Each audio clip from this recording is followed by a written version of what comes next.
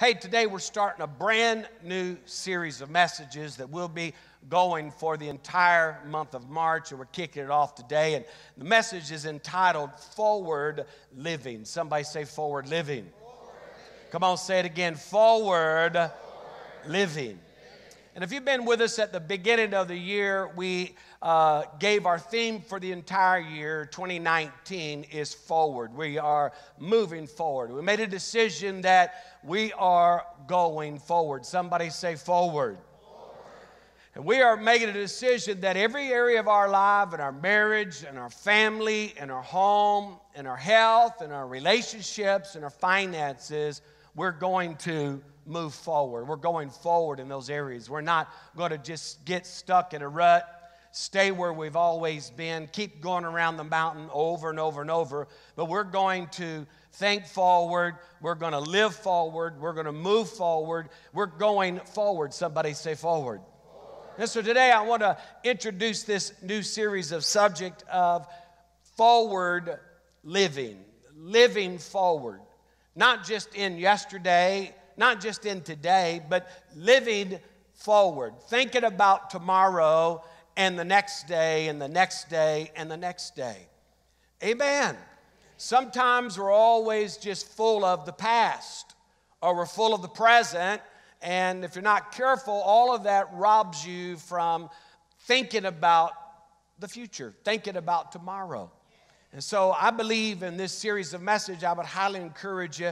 You know, they say the average statistics are that a church member, somebody that is committed to going to church, is in service or in church at least once or twice a month is the average church member. So if you go more than once a month or twice a month, you're above average. Amen.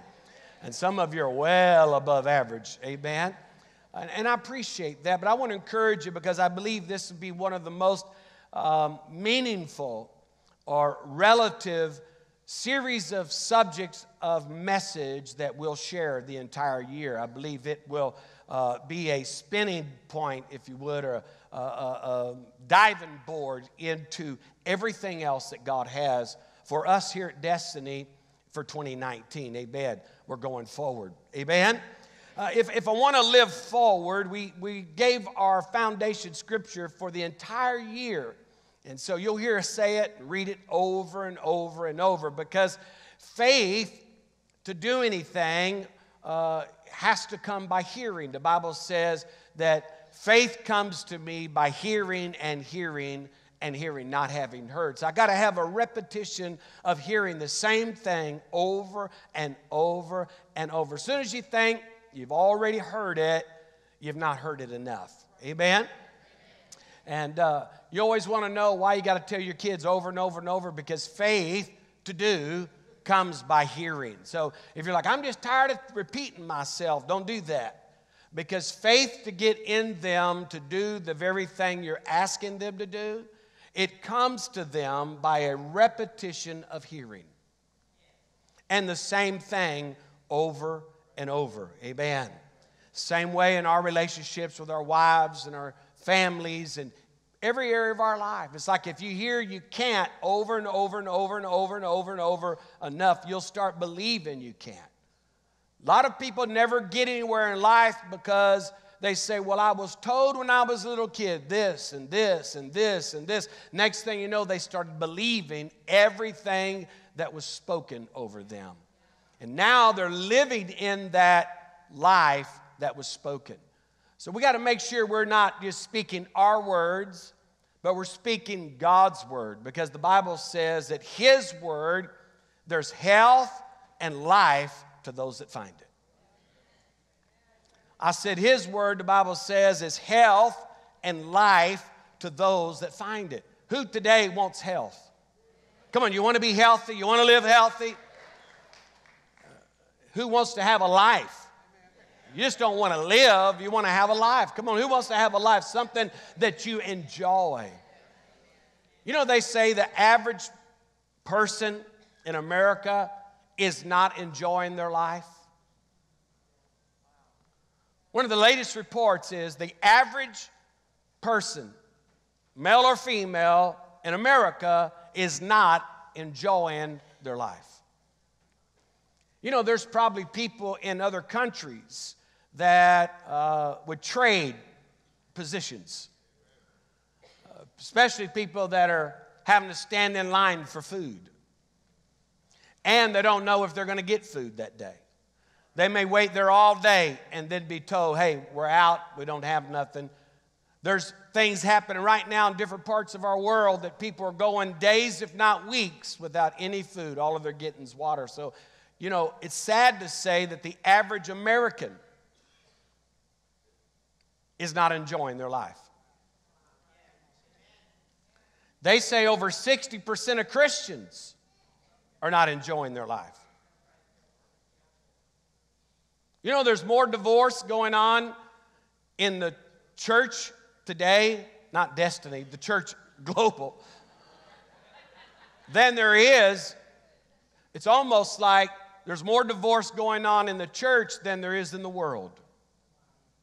And what I'm about to get into for the next several weeks is the number one reason why divorce is happening in God's house as well as outside of God's house. And it has to do with people's finances. People are divorcing more today in church and outside the church over money than they are somebody, I forgot the word I'm looking for. What's the word you call if you sleep around, you do something? Adultery. Woo! Adultery.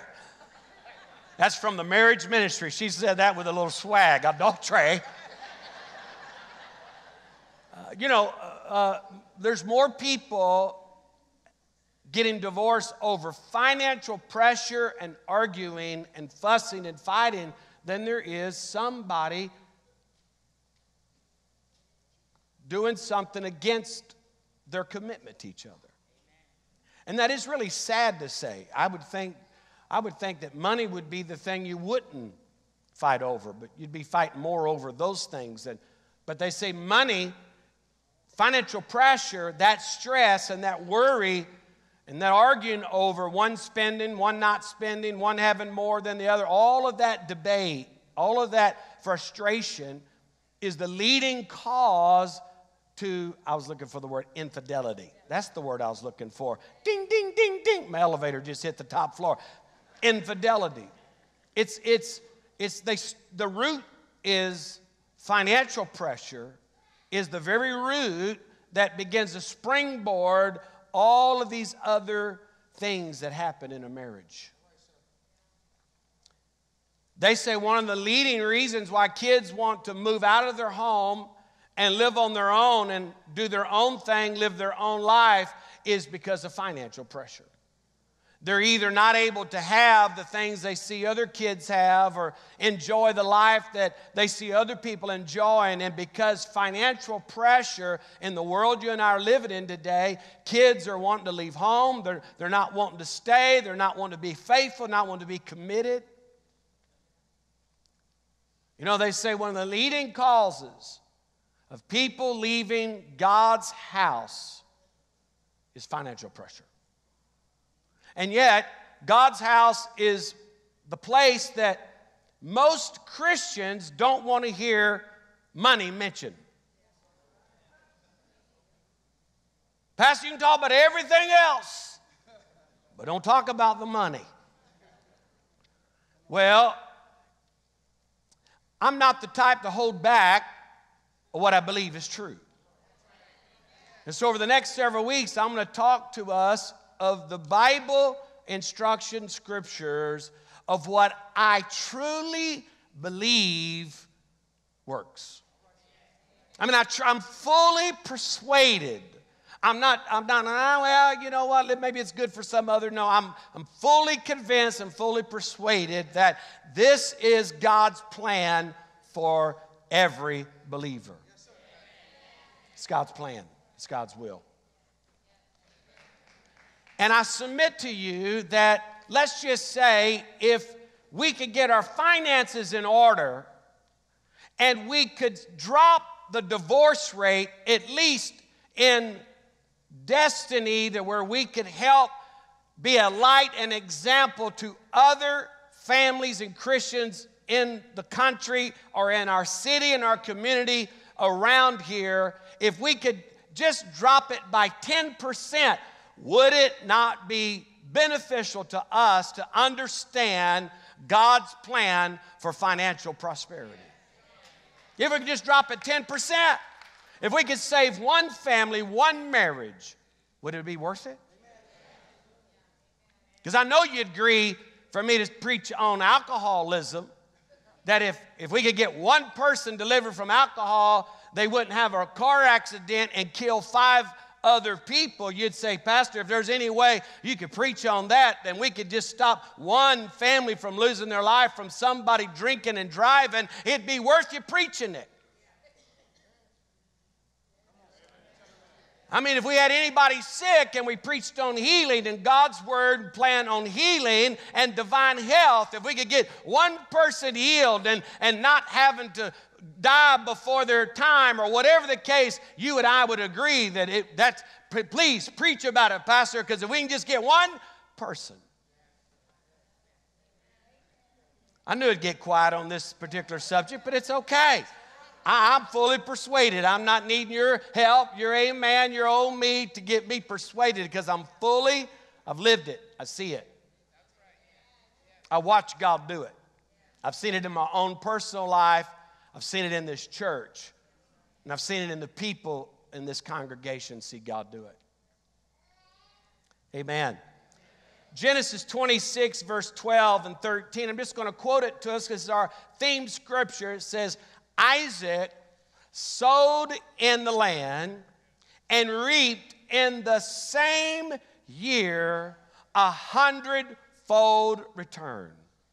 And Isaac waxed great and went forward. Somebody say he went forward.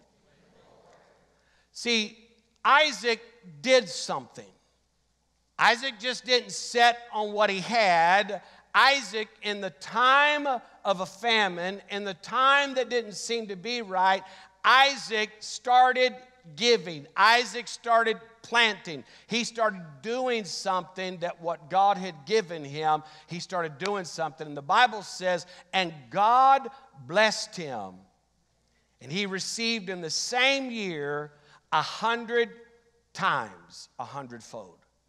If giving and prosperity and success and bountiful return was not God's will for a person's life, then why would the Bible say God blessed Isaac and Isaac reaped in the same year 100-fold? I mean, if it was against the order of God, if it's not for God's children, then why would God bless Isaac for sowing? Don't shout me down as a preacher, so good. But I'm going to move on. But that's our theme scripture, that Isaac would have never seen a harvest if he would have never done something with what he had. And I believe Isaac had to be a believer. I believe he was a believer. In forward living, there's 2 things that I want us to understand in this series, and that is, number 1, it is God's will for you to live a blessed life. Somebody say, it is God's will for me to live a blessed life. The word blessed means an empowerment to succeed or excel or be successful. It's an endowment, a special ability that God puts upon His children for them to do well in life, to exceed, to excel.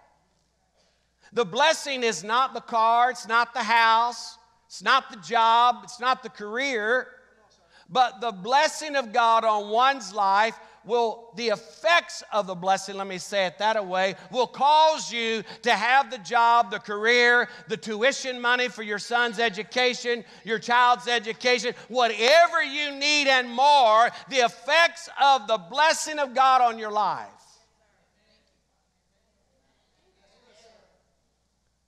Turn to your neighbor and say, he's straight preaching in here. He's straight preaching. Number 2, It's living in the beyond state. It's forward living is, number one, understanding it's God's will for me to have a blessed life. And number two, it's God's will that I don't just live in the present, but I live in the beyond state. That it's more than enough. It's not just the enough state, it's more than enough. I've made my own little definition. It may make sense to you, it may not. It's the first time in 19 years, well actually 29 years, that I've ever typed my own message. It's brand new, front and back, brand new. Why are you saying that? Because I made a decision this year would be a grow year for me, that I'm going to grow. I'm going to grow spiritually. And one way to grow spiritually is if you want to go where you've never gone, you got to begin to do what you've never done.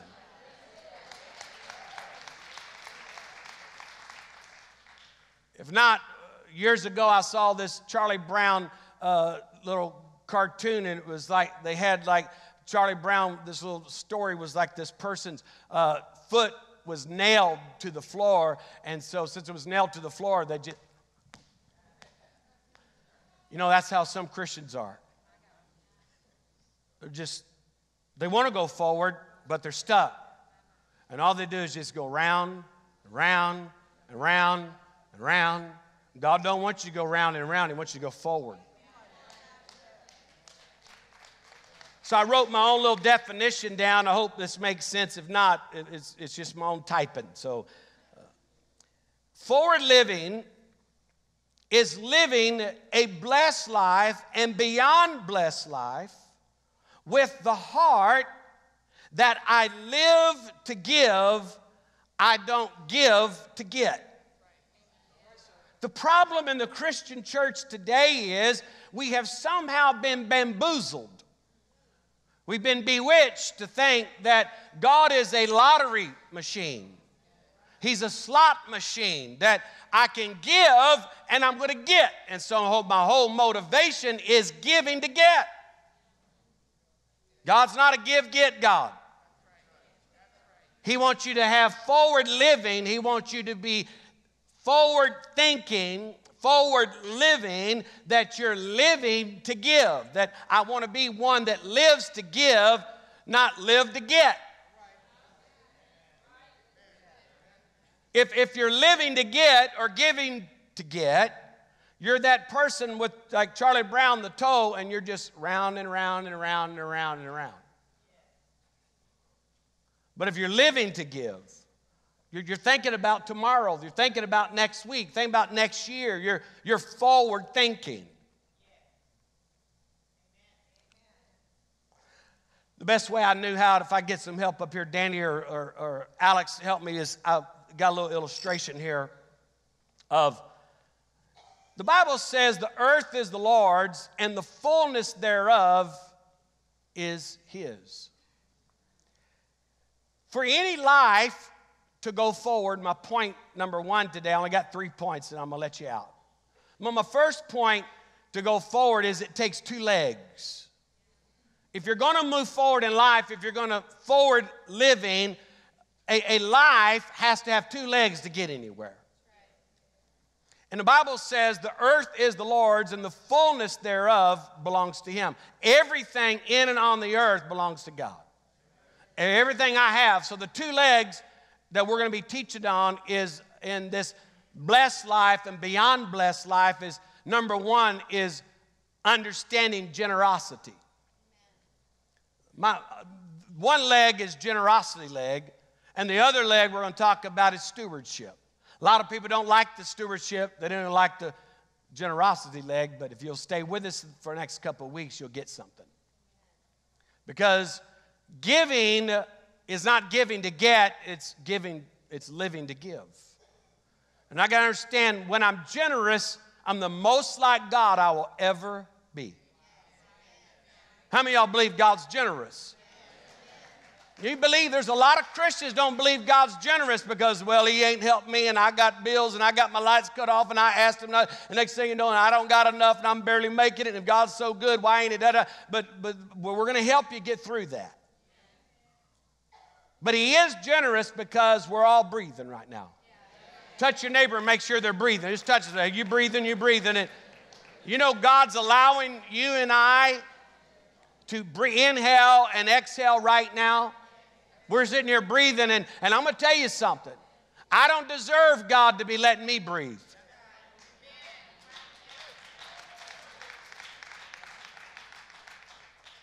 And some of you don't deserve, well, all of you don't deserve.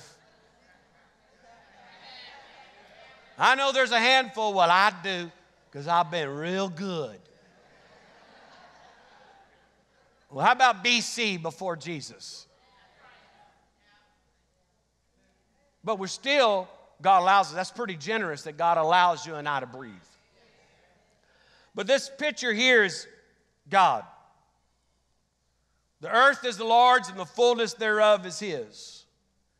Alex, I need you to hold one of those cups. And some people is, here's all they want. Fill my cup, Lord. Fill it up and make me whole. Bread of heaven, fill me till I want no more. Fill my cup and fill it up and make me whole. Now you can stay there and that'll be a blessed life. But God, what you're going to learn in this series is he wants you to live in the beyond state. Living forward living is living beyond the blessing, living in too much overflow. I told you need a towel. He goes, I didn't come here to get wet. And please get it off the floor there because that's going to ruin our stage. But I couldn't think of a better illustration than to get us to understand many of us are just living in, well, I'm doing okay. At least I'm paying my bills, or I'm barely getting there. At least I got a little bit. No. God wants you to live in the beyond state. And then we're going to deal with, because there are people that gave. Well, I'm a giver. I've given, but I'm still have needs. I'm still in debt. I've been giving, I've been doing it, but I'm still not having enough to take care of it. It's because the two legs I'm talking about today is, one, it's being generous, being a giver, that you are blessed to give. You're blessed to return to God. It's all his. And number two is understanding the stewardship principle. That I don't own anything. I'm just a steward of what he's entrusted me. It's not mine to begin with. God has just entrusted me. The job I have, he's entrusted me. This ain't my church. This ain't my job. It's not even my anointing. It's his anointing. It's his call. It's his vision. I'm just a steward of it. That's good. We're good to go. Every one of us here, those children don't belong to you. You're just the steward of them. He's just allowing you to parent them. They came from God. He's the creator and maker of all things. The problem is a lot of us are givers, and we help people, and we'll give to the church, and we'll help his kingdom. But we've not understood the stewardship principle. We don't understand that if I don't see a need, then I'm not going to do it. Well, if you're just a steward and it all belongs to God, and it does, then you understand that it's not mine to vote on. Oh, I can see I need to work on it a little bit. If you look with me in Genesis chapter 12.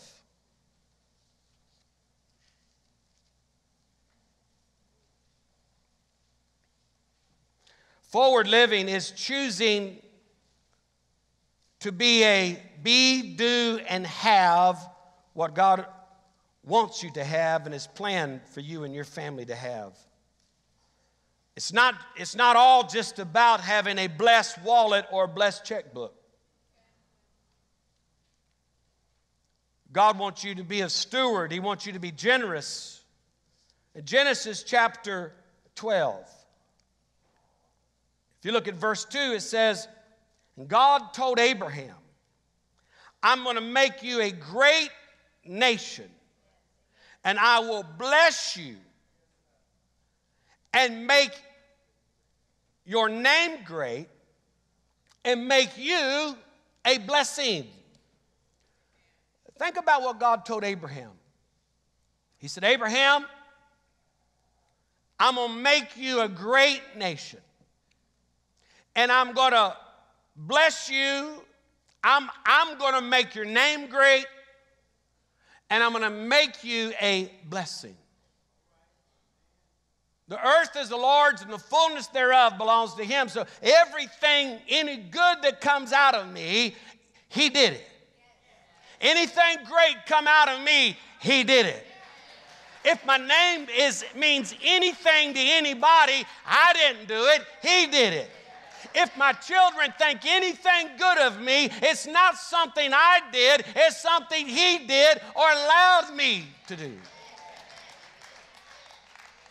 But see, we don't realize that the reason some people, they don't understand that the two legs that it takes to live the blessed life and the beyond blessed life, that forward living, they don't realize that it requires me to be generous, to be a giver, number one, to God's house, to His work, to His plan. God wants to bless me so I can be a blessing.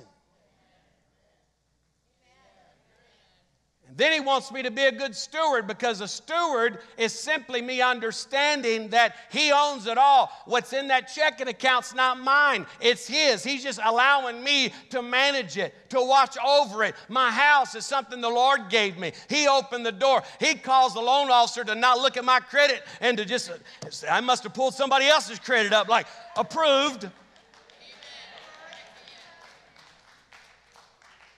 The day you start saying, that's my house, that's my money, that's my car, be careful, because the Lord will remind you quickly whose it is.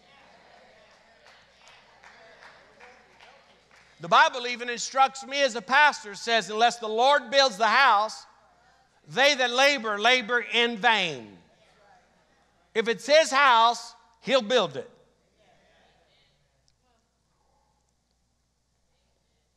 Amen? Somebody say, He wants to bless me so I can be a blessing. See, being a blessing is that living in the beyond state. Just being blessed, that's the wrong motive. That's the wrong heart. God didn't tell Abraham, I'm blessing you just so you can be blessed, you and your kids. Y'all can have plenty. Y'all can have more than enough. Y'all never have to worry, never have to lack. He said, the whole reason I'm going to bless you and I'm going to make you a great nation means that you're going to be able to affect a lot of people. The whole reason I'm going to make your name great is I'm going to raise you up with influence, because those with influence has power. And those that have power can lead a country. They can lead people. And the reason I'm going to bless you, that there'll be a cause and effect on your life, that people will see greatness in you and financial success and no lack in you, but you'll never say that you got it all on your own. You will always say, if the Lord hadn't gave it to me, if the Lord hadn't blessed these hands, if the Lord hadn't blessed these feet, I wouldn't be anything.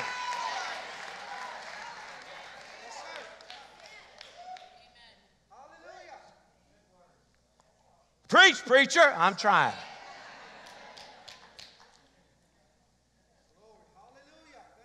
I would highly encourage you to be very careful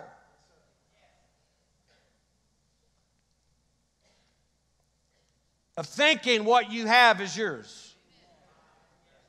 Because if you're a child of God, God will remind you shortly that it's not yours. He's just allowing you to be the trustee, the steward of it. And how many know the owner of something, if they need it, they can ask for it? Right? My kids told me, well, they're going to move out, they're going to do this, they're going to do that when they get a certain age. And I'm like, it's no problem, it's all good. I'm like, you see that bed you staying in? That's my bed. Oh, is all that furniture in there? They're like, oh, no, you ain't taking, no, you got to go buy your own when you leave there. That's mine. Now, I may loan it to you and let you be a steward, a trustee over it. That car you're driving, I'm making the payment on it. I'm putting the gas in there. That credit card you got in your pocket, I'm paying that bill on that credit card right there. I'm just letting you be a steward of it. Don't think it's yours.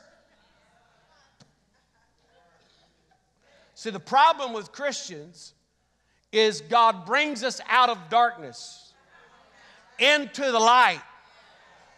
And the longer we've been in the light, we forgot about the darkness, and now we think we got ourselves in the light.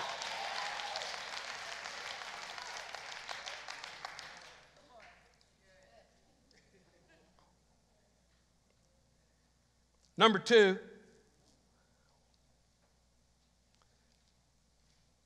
because you're probably asked this question, so I want to go ahead and address it at the beginning of this series.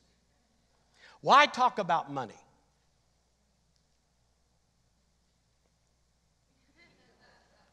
I mean, Reverend, you can talk about any other subject, but why are you talking about money in church? Some may say, Pastor, why would you talk about money? That ain't going to draw people. We're trying to build the church.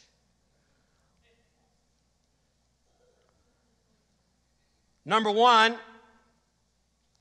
it's because I believe the Bible, and I believe that it will help you in your everyday life. In other words, I'd preach on marriage because I believe it'll help your marriage. I preach on prayer because I believe prayer will change your life.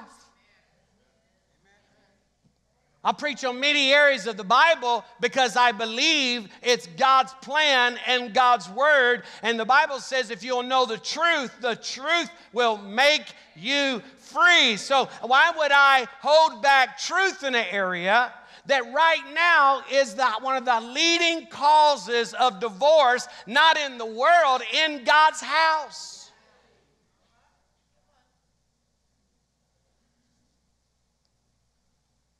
It's the number one reason why young people, teenagers, don't want to join the ministry when they grow up. They want to join the military, they want to be a doctor, they want to be a lawyer, and most of them either want to be some songwriter, a rapper, a famous singer, or an athlete. And the only reason is, it's not because of just watching people do it, it's seeing them with the financial increase on their life is the driving point for them to want to be that. It's sad to say we got lawyers that were called to be missionaries. Sad to say we got people in the business market, in the business field that were called to serve God and minister to people in foreign land, but yet they're caught up in the financial gain. They said more yes to that because they could see what it could do for them, and they're running from God. Now, I'm not saying that you're not supposed to do those things, because I believe God calls lawyers, calls doctors, calls school teachers, truck drivers.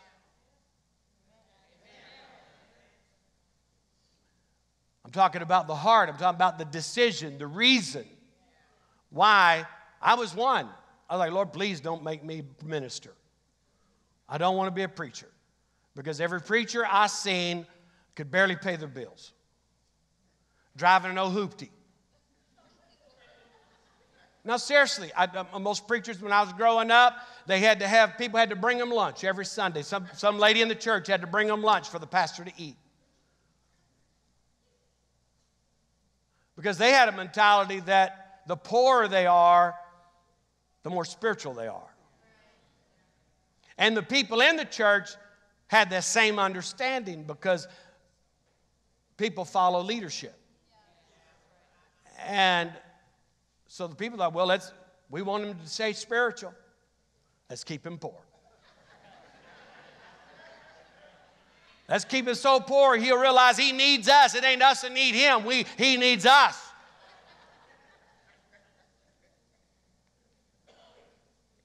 So I want to reverse. I'd love to see kids in this church have a desire to be a minister or a missionary because they see not just financial increase, they see the best life a person could possibly have and live. There should be a bigger hand clap and amen than that.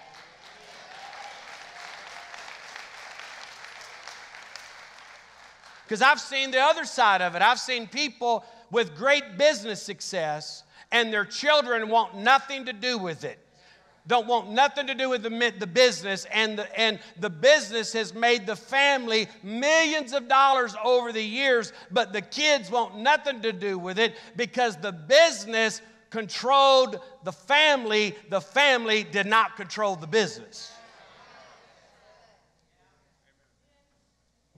I've seen preachers' kids want nothing to do with the ministry because the ministry ran the family. The family didn't run the ministry.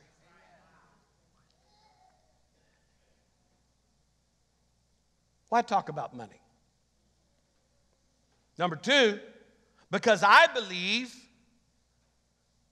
that it's God's plan to get you in the beyond state, the blessed beyond state.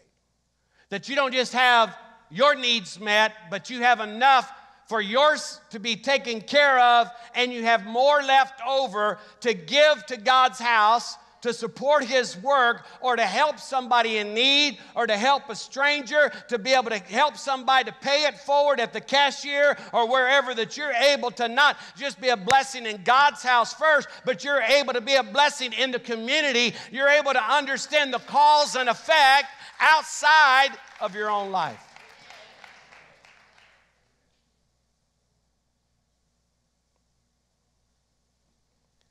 And a question I have to you, have you ever read the Bible? Jesus preached and talked about money and possessions. 16 out of 38 parables Jesus dealt with in the New Testament about money and possessions.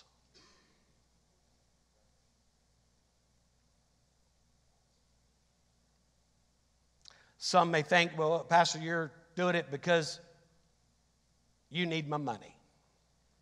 Well, let me address that straight up in your grill. I don't need your money.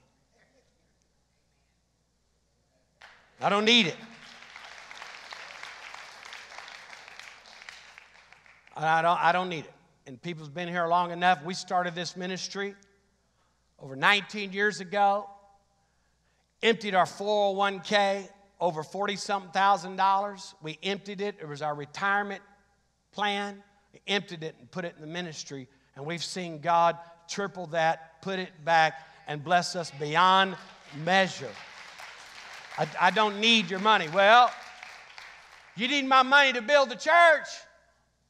No. Because your money didn't build this church. God's money built the church. This is, let me remind you, this is the Lord's house. This is the Lord's work. I'm just a gatekeeper. I'm just the broom man. I'm just a steward in His house. Unless the Lord builds the house, those that are laboring, they labor in vain.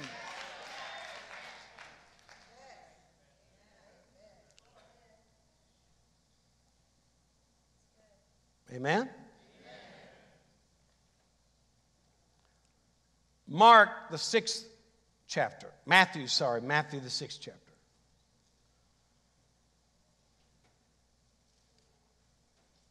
Why did Jesus talk about money? Why did he 16 parables out of 38 parables, almost half of his time he spent talking about money and possessions and how your stewardship of them? Why would Jesus do that? My question to you is, did Jesus need their money? Was Jesus trying to get their money? Was that what he was about, to get the people's money? No, we know that. Jesus wasn't after the people's money. Jesus was after the people's heart.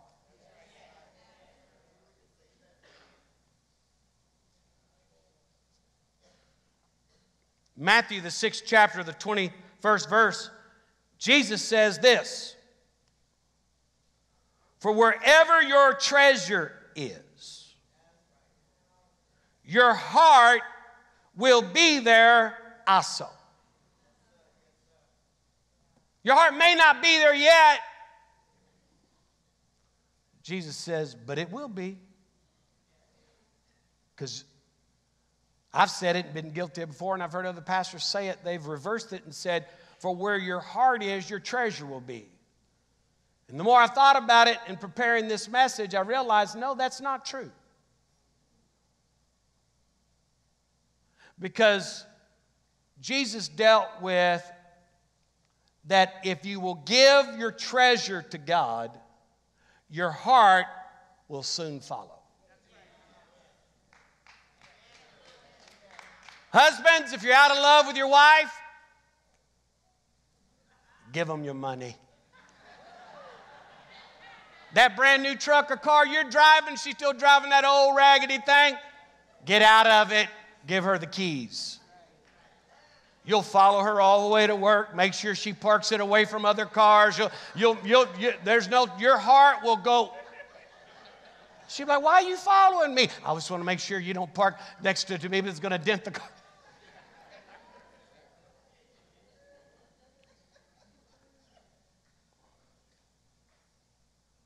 Jesus knows that if you're not going to give to him, your heart will never be with him. Today, my friends, I'm not after your money. I want your heart.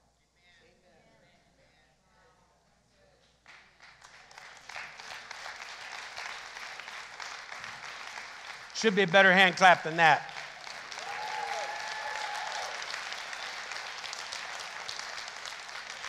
Because according to the scripture, if your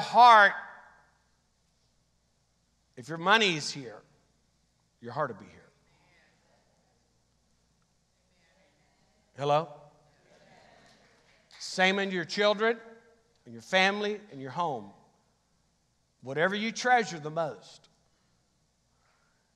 and you give that, your heart will be there. May not be there. That's what I loved about getting this revelation of this, is Jesus said, where your treasure is, your heart will be. So your heart may not be in it to start, but it will be if you will give God the treasure.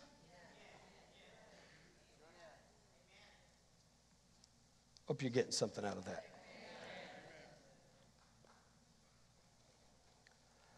Somebody that is generous but not a good steward, we call them tight. I used to think my son was tight. He's the only one out of my children and all of us that always has money. Chasten always has money. Always got money. We're like, Chasten's got money. He's always forever have money. Michaela borrows from him. Addison borrowed from him. I've even borrowed from him. I mean, everybody borrows from Chasten.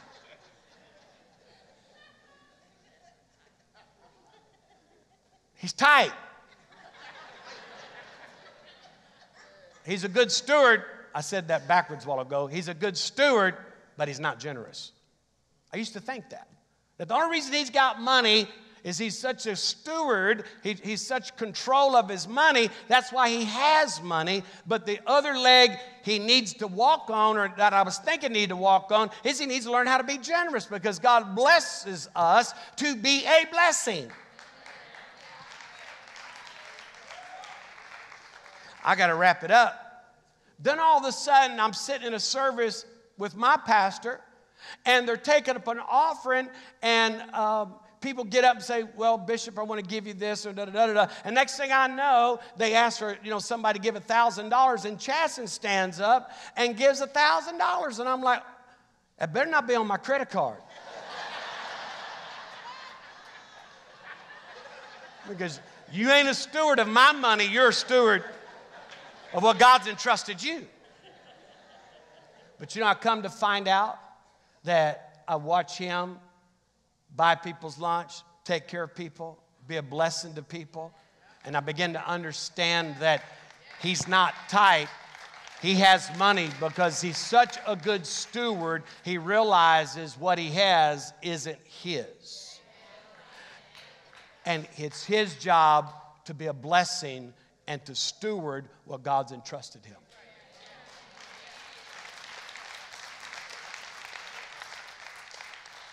My third point, and I may not get to all of it, but we got several weeks. Anybody get anything out of this?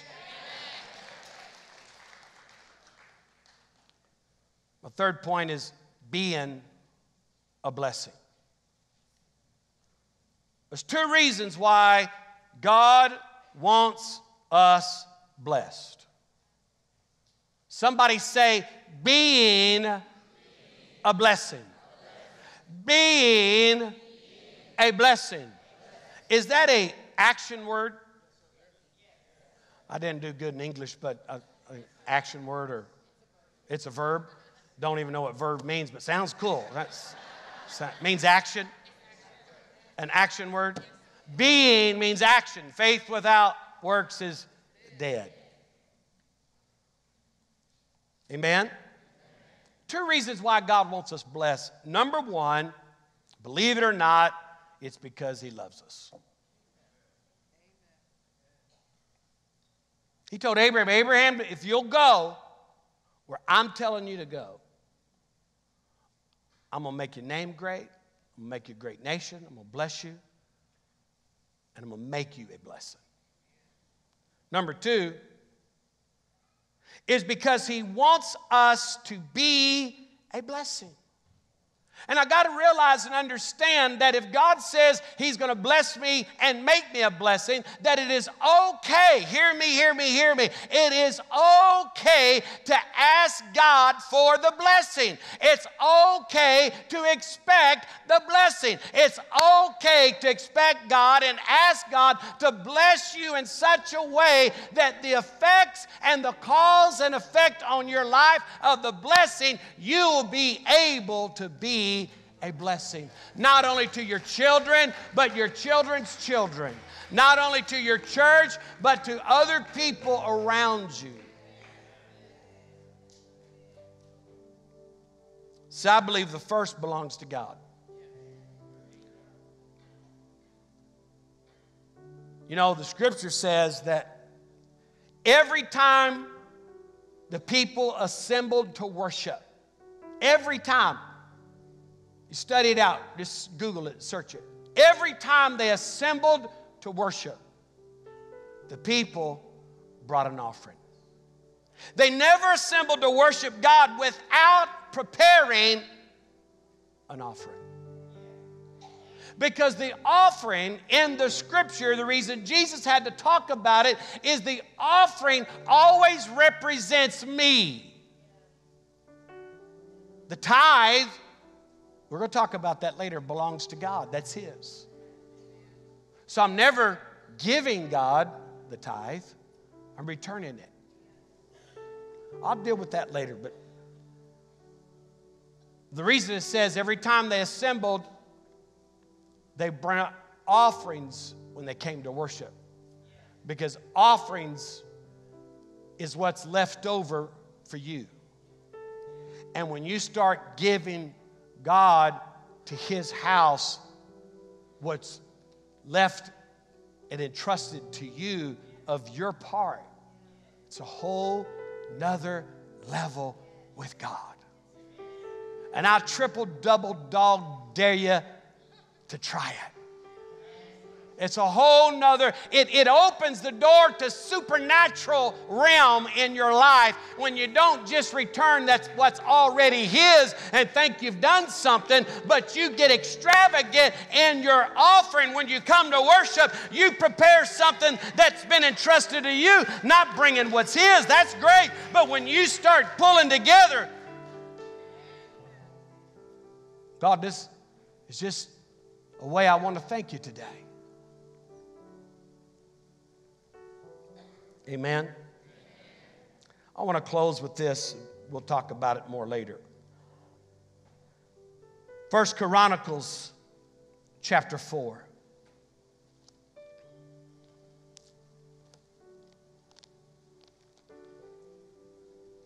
All I ask you to do, if you're watching online or here today, even a visitor,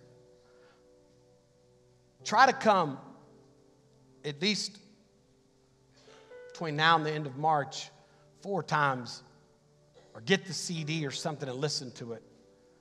Make sure you're not distracted before you judge, before you put your mouth on anything I'm talking about today. Listen to it. Just take a couple weeks and listen. Amen? 1 Chronicles 4, verse 9. It says, and Jabez was more honorable than his brothers. I don't have a lot of time, but I have seconds. But if you would take a moment and read, start in First Chronicles, just start at the beginning and read. You'll see all the way through, all the way up to this in chapter 4, verse 9. You'll see the lineage talked about. Even in chapter 3, it starts with the family of David. And it starts with David, then his sons were born, and this one and that one, and the firstborn, and then their sons. And then it's given a history of brothers and sisters and their kids and their kids and their kids, and just generation after generation, and just all the way down, it's just given a lineage. And for some unknown reason,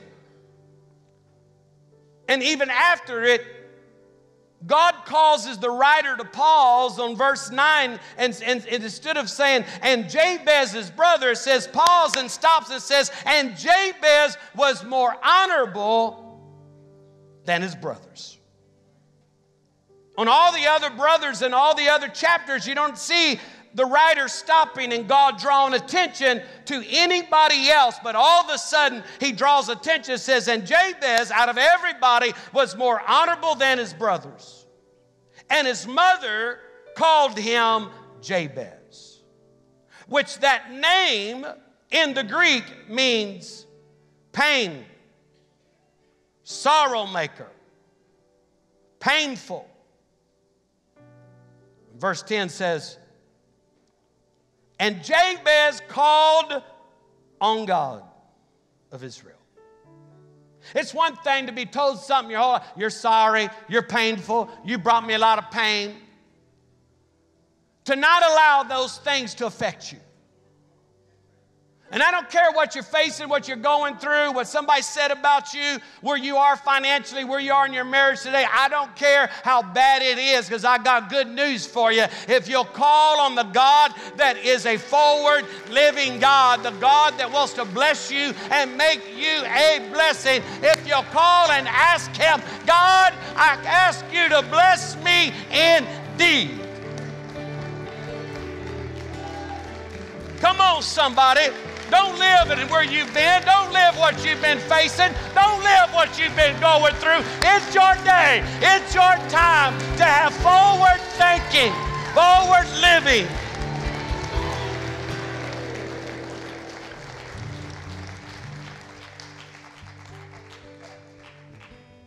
I got to slow down. I got two more services to go. But let me wrap it up. The Bible says, and Jabez called on God of Israel, saying, oh, that you would bless me indeed, and that you would enlarge my territory. Be careful if you pray that prayer. Because as soon as you ask Him to enlarge your territory, He's about to take you places you can never go by yourself. He's about to raise you up. He's about to do for you that you can never do for yourself.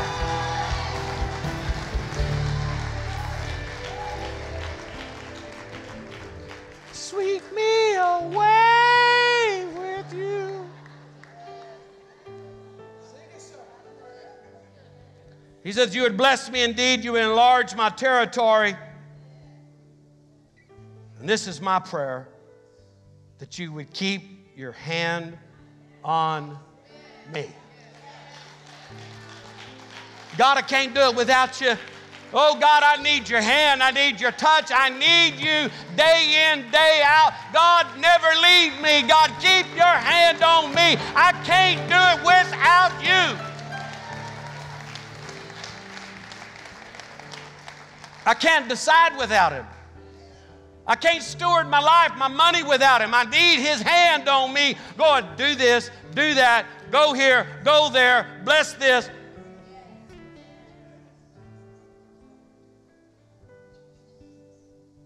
And my other prayer is that you would keep me from evil. How many of y'all know God, the Bible says when you're a tither, He rebukes the devourer? That's why God blessed Jabez. The Lord said, and God granted Jabez's prayer. If God is not into the blessing business and you live in beyond blessed life that you could be a blessing, then why would God bless Jabez and grant Jabez's prayer? Why would God stop and make the writer draw a conclusion and say, now Jabez was more honorable than his brothers? I submit to you today, could it be that he was recognized more honorable to God? Because Jabez didn't let his condition define him. He didn't let what people said about him. He didn't let the trouble and the pain that he caused decide his destiny. He was going to have forward living. He was going to move forward. And he knew that ain't nothing good going to come out of his life if he didn't have God's hand and God's blessing and God's touch and God keeping him from evil. Would you stand?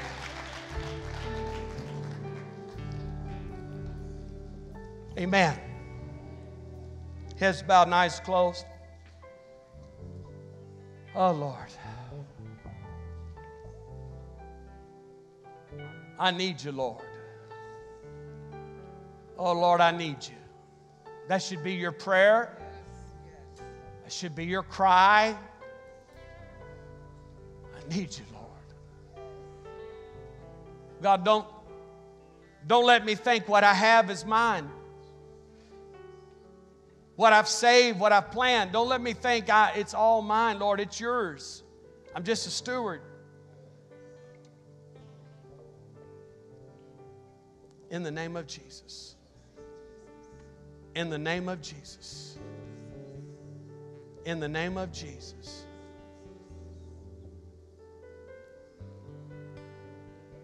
Lord, bless your people today. I speak the blessing of the Lord.